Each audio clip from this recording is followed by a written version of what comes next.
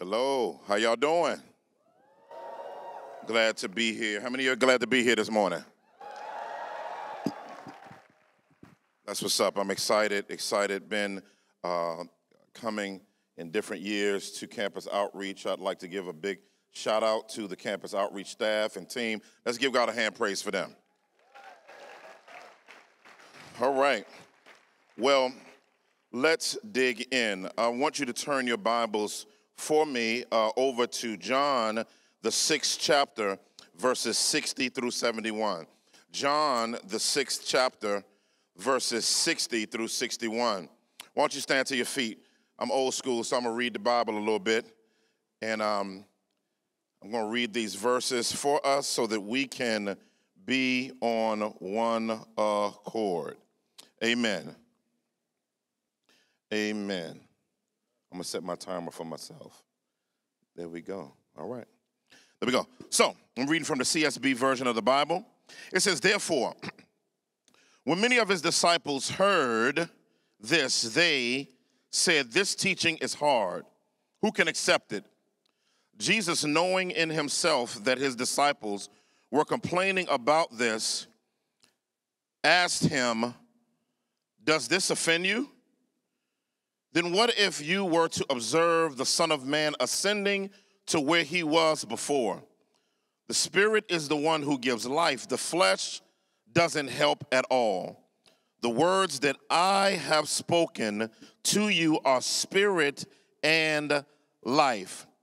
But there are some among you who don't believe.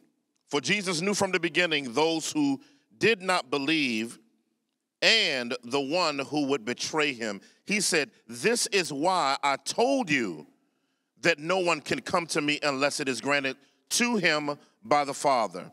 From that moment on, many of his disciples turned back and no longer accompanied him.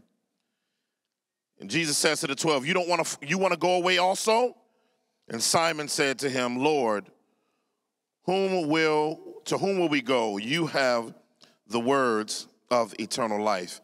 I want to talk about this morning how to fight and avoid the fall. How to fight and avoid the fall. Lord God, I pray over these students that are in here today that you would shepherd and lead them by your Spirit, lead us by your Spirit. And God, I pray today that the words of my mouth and the meditations of our heart may be acceptable in your sight. Oh God, our strength and our Redeemer in whom we trust. In Jesus' mighty name we pray. Everybody agree with that said? Amen. You may be seated. You may be seated. During the pandemic, I gained some pounds and ended up, wilding out on my eating and ended up getting down 30 pounds. And so I got down 30 pounds after the pandemic. And so praise the Lord for that. Still working on that. But during the pandemic, one of the things that got me in trouble was Wingstop. Wingstop is a problem. And one day I went into Wingstop as usual, and because I like to go in to make sure my order is right. I don't know about y'all, but I want to make sure all my stuff is where it's supposed to be because I don't want to get home with blue cheese. I need that ranch from Wingstop. A to the doggone men, everybody in the church. And so as I go in, it's pretty chaotic at this time. The person that is in there managing the time is literally cussing the staff out. There was no order. She was asking the fry person to jump and get the wings. She was asking the wing person, the person that was saucing the wings, to come up and answer the phone. It was chaos and disorder. And at one point, she just tells them, close the door and don't let anybody else in until we get everything right. And it was unbelievable. It was an unbelievable time. It was chaotic. And when I looked at the staff and I looked in their eyes, I could see the embarrassment and I could see the pain and the frustration in their eyes from what they were experiencing. And as I was looking at that pain in their eyes, I realized one thing in particular was lacking in that Wingstop, and it was leadership and structure. Somebody say leadership and structure. Those two things were missing in there, because if I was the manager, I've never managed a food spot before, but I would have the people that were specifically for the sauces, the people were specifically for packing, the people were specifically to talk to people to make sure they got their order, the people specifically on the phone and the internet, getting the tracking in, have somebody on the cash register, making sure everybody's getting cashed out. You feel me? I'd have everybody, whoever's on the fryer, they'd be on the fryer. I had that thing organized, and they would be passing things around in an organized way. And many times as I thought about that situation, I've seen being a disciple and what it means to be a disciple in the church to be one of the most confusing things. Many churches and many ministries in our world and many of our lives are walking in that type of chaos and confusion, not knowing how to work and how things are to go. But we are in a time period, family of God, where we need robust, stout men and women who are absolutely unadulteratedly sold out for Jesus Christ and who are clear and committed to what it means to be a robust beast for the Lord God Almighty in the earth that we live in. But we have to be able to work through some of our challenges. Listen, it's very important in working through those challenges. One of the biggest things that we need today more than ever is clarity. Somebody say clarity. And the reason why we need clarity is we need to have the brand of Christianity, I would say, rebranded to the world. If you ask the average Christian, you know, what is our mission as Christians? I wonder what we know. If we ask, what's our product that we're promoting and putting out? Many would know. Who are your customers? Who are you trying to engage, family? And what qualities is this brand of the kingdom? What are the kingdom nutrients that we are supposed to reflect in every area of our life? So we're supposed to know the churches and our individual purpose and mission. We're supposed to know whom we represent. We're supposed to know what we're trying to accomplish. We should be clear on it. We should know what spells a win. We should know what does our target, how do they perceive us in the world? We have a lot of work to do in working through those realities. And so Jesus Christ in this passage is training his disciples. And one of the things that he does is Jesus always puts you in a situation, always, for you to rethink your life. Always. If you're Christian long enough, Jesus is going to allow you to be put in a situation to where he causes you to rethink your life. So in John 6, it's one of the sine qua non passages of the Gospels where Jesus is just fed the 5,000. The problem with many of us is we don't realize that when Jesus does a miracle, it's not for you to see the miracle, it's for you to see him. If you walk away without seeing Jesus, you just experience a magic trick, not a transformation. And so Jesus wants them to have a stout amount of clarity on this, and he specifically, on purpose, allows them to get in a situation where they understand, recognize, and know that you are being tested as a disciple, and you're going to be clear on what a disciple is, and he will give you a chance to make the choice. What is a disciple? A disciple of Jesus, hear me, is one who has renounced himself or herself and pledged their life to being in a lifetime apprenticeship to Jesus Christ. Hear me again. A disciple of Jesus is one who has renounced him or herself and pledged their life to being in a lifetime apprenticeship to Jesus Christ. In other words, you never stop learning. If you got baby soft skin from birth all the way to varicose veins, you never stop learning and being apprenticed to Jesus Christ until you close your eyes in time and you go into eternity. Dietrich Bonhoeffer says it beautifully in his passage, in his book. He says, a call discipleship is a call to die. And so I got one point and one point only in fighting the fall. in fighting the fall as a disciple. Number one and only point. Being a disciple in fighting the fall, being a disciple of Jesus Christ is an invitation to emancipation, not an introduction to a prison. Let me say that again.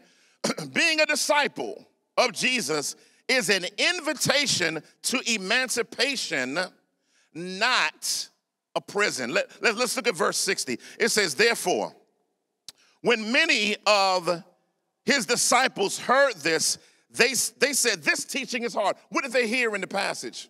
They heard that Jesus says, unless you eat my flesh and drink my blood, you have no part with me. Now that sounds like some old crazy talk. But Jesus Christ, in the beauty of what he does, is he always speaks spiritual words to you to see if you will have a fleshly response to it versus a spiritual response to it. Let me say it again. He wants to see if you'll have a spiritual response versus a fleshly response. And so when his disciples heard it, they were being challenged by what Jesus Christ is saying. And they said, Jesus, this teaching is hard. They found it hard to understand, and they said hard to even connect with.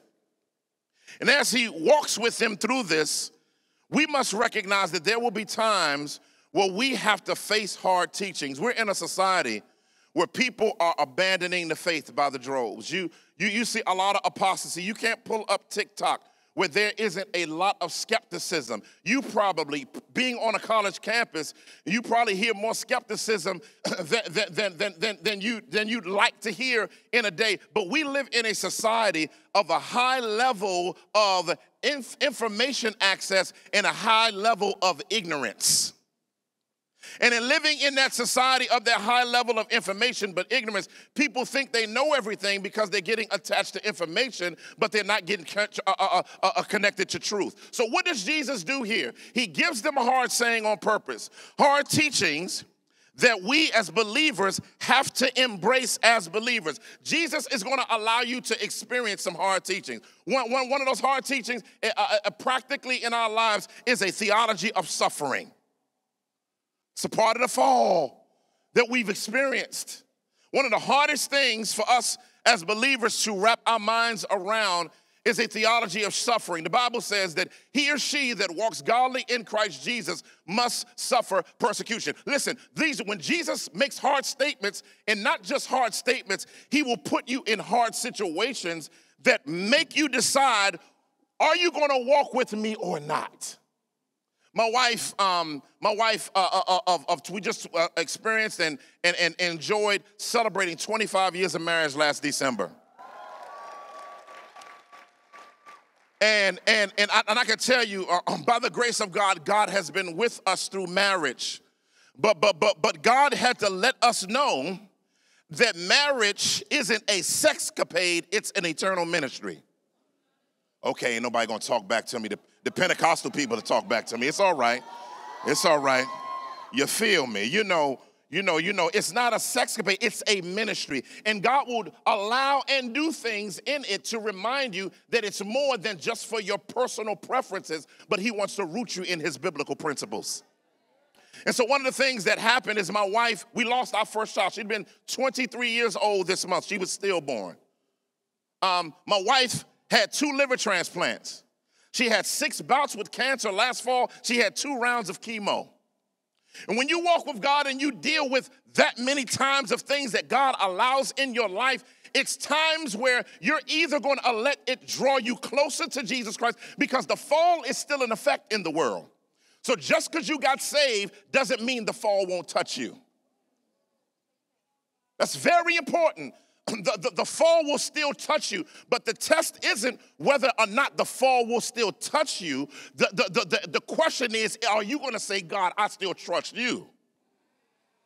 That's the key to it. And so Jesus Christ nurtures our lives and works our lives to help us to recognize, listen, that in the chaos of your experience, I'm up to something. Somebody say, I'm up to something. You have to understand, many of you may have had some trauma in your past. You may have some trauma now, or you have something that you maybe are going to experience. But I'm letting you know right now that all of these curves and all of these detours and all of these frustrations and all of your broken hearts and all of your suffering and all of your, I don't understand, God, all of your, I can't hear you, God. God, do you hear me? God, do you see me? God, do you understanding what I'm going through? Are all ways in which God is nurturing and working on your heart and delivering to you some of the greatest nutrients of your soul, but you won't see the results unless you walk with them, even when you don't understand. The disciples are being tested here. And Jesus is literally putting them in a situation to say to them, will you walk with me even when you don't understand everything that I'm telling you and allowing in your life? And so, I mean, God, he got some hard teachings. Love your enemies. I don't like that one. That's a hard teaching, right? Let the Lord fight your battle. Some of us scrappy-doo, like old Scooby-Doo. We want to knock somebody clean out on our own, right? Some of us have the gift of slappage, right? But that's a hard teaching to know you can whoop somebody, but say, I got to wait on God to whoop them for me. That take the Holy Ghost all up in every vein in your life. Hey, to the doggone men. Why is hard teaching important? Why is hard teaching important? It helps you trust Jesus. It's number one. It exposes where you are on your journey with Jesus. So it helps you trust Jesus. It exposes you where you are on your journey with Jesus. But listen to the last thing. It confronts your personal values with God's. In other words, what do you value? One of the parts of the sanctification process in the conformity to Jesus' image is our values colliding with God's values. When the children of Israel came up out of Persia, out of captivity, and when they came out, they started building the temple. Then they stopped. Then they started building out fly cribs. They started getting cedar and building out fly. If it was the equivalent, I don't know if y'all may be too young, but it'd have been like MTV Cribs type cribs. You understand what I'm saying? And some of y'all might not even remember that. You may be too young, but you don't understand what I'm saying. But listen. So it's like TVs coming out of your kitchen table with the granite on it, and it's chandeliers everywhere. I mean, Israel was making their house super fly, right? But God said to them, he said, will you build your house while my house lies desolate? Why?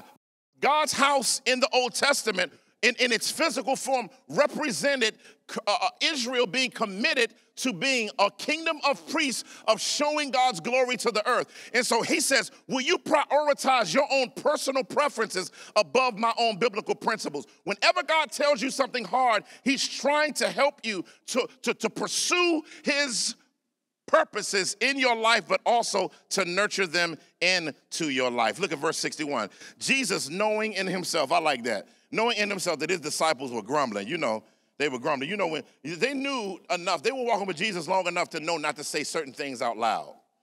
When you've been in the church long enough, it's stuff that you'll think, but you won't say, right? So he knows they're grumbling in their hearts about what he said, right? And he said, does this offend you?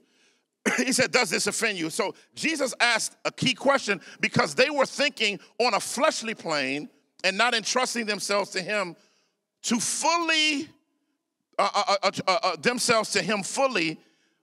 and didn't press in to learn what Jesus wanted them to learn. Verse 62, this is dope.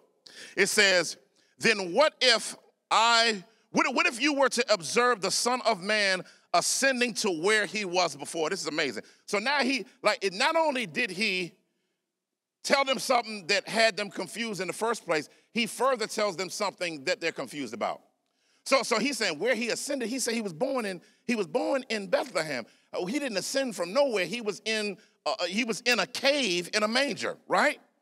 But Jesus isn't talking about, Jesus is talking about ascending to where he went in his eternal existence. In other words, Jesus says, if you won't press in with me as I tell you and you experience hard things, you won't grow and develop in the other things that I want to make clear to you in life. And so one of the things that you'll learn as you walk with the Lord is that your walk with Jesus Christ is a constant working of illumination. The revelation is already written, but it's a constant disposition where Jesus Christ is opening up and illuminating our minds with more truth and more ideologies that come from the beauty of the nectar of heaven.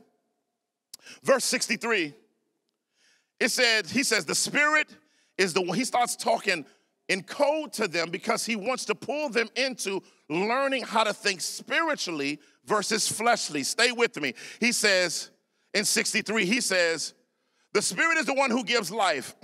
The flesh does not help at all. The words that I've spoken to you are spirit and their life. It's the same thing he said to Nicodemus. He said, Nicodemus said, how can you be born again? He said, you a teacher of Israel and you don't even know what the heck I'm talking about? Because if you was a teacher of Israel, you thinking fleshly because you thinking that I'm going into the mama's womb again. But I'm talking about spirit birth. In other words, being reborn. If you go over to Ezekiel chapter 25 verses 34 verses 25 through 27, you would have known that I sprinkle you clean with water, cause you to be born again. Take the old spirit out, put a new spirit in. Take the old heart out, stone out, put a new heart in. You would have known what I was talking about if you were thinking spiritually.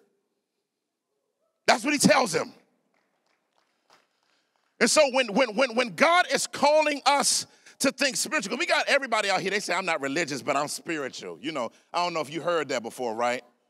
But we have to understand, is spiritual without God is witchcraft. To be spiritual without God is witchcraft. What do I mean? Because why is witchcraft wrong?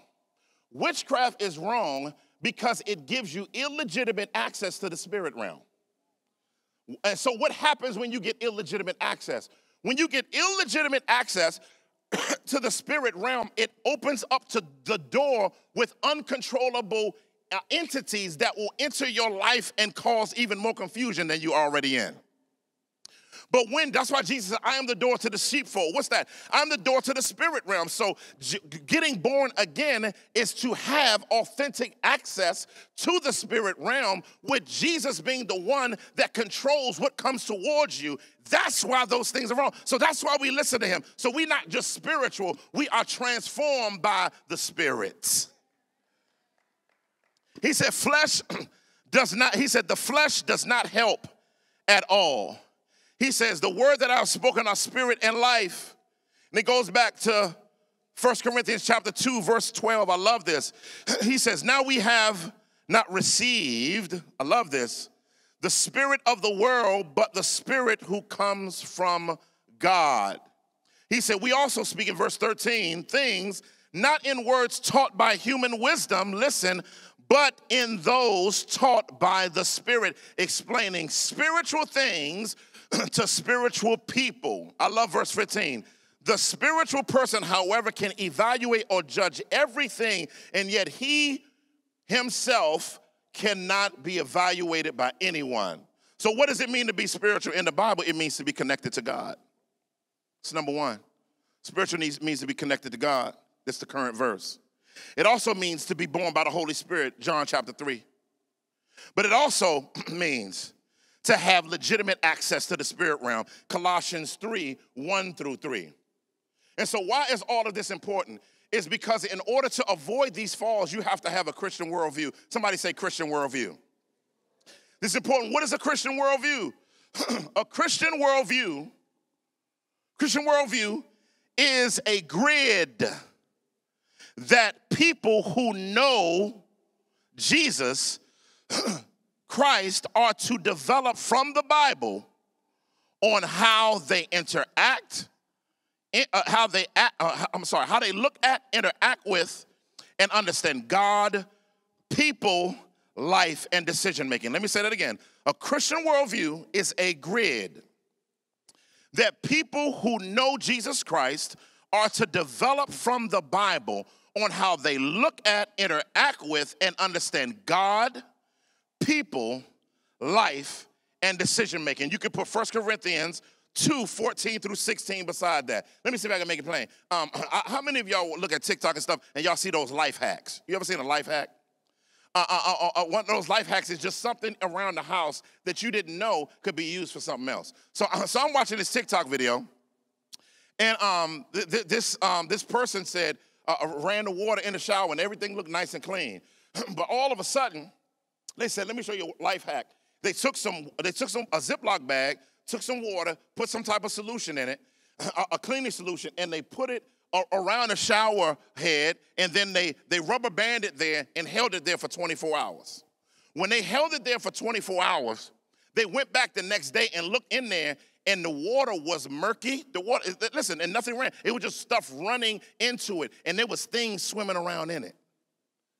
In other words, without using that life hack to funnel through what was in there, they wouldn't have known the mess that was pouring onto them if they didn't do that life hack. The Bible is your grid that you use as a strain to keep the world's mess out of your life. And so that's what we're supposed to do as believers as we work through and challenge what it means to use a worldview, a biblical worldview. And so in this world that we're in, this is how you're avoiding the fall with the biblical worldview, using your Christian worldview. You use it on gender issues. You use it on sex and sexuality. You use it on roles. You use it on justice. You use it on child rearing. You use it on purpose, and you use it on creation. You use it on every single thing in your life. Verse 64, it says, but there are some among you who don't believe. This is crazy. It said, for Jesus knew from the beginning those who did not believe and the one who would betray him. And so Jesus lets them know that people can agree with certain concepts that Jesus communicates, feel the vibe of worship even. You know, I like the vibe of worship. They may even lift their hands, but they only agree with what they value. What do I mean by that? As long as I value what I'm experiencing, I'll remain in what's called Christianity.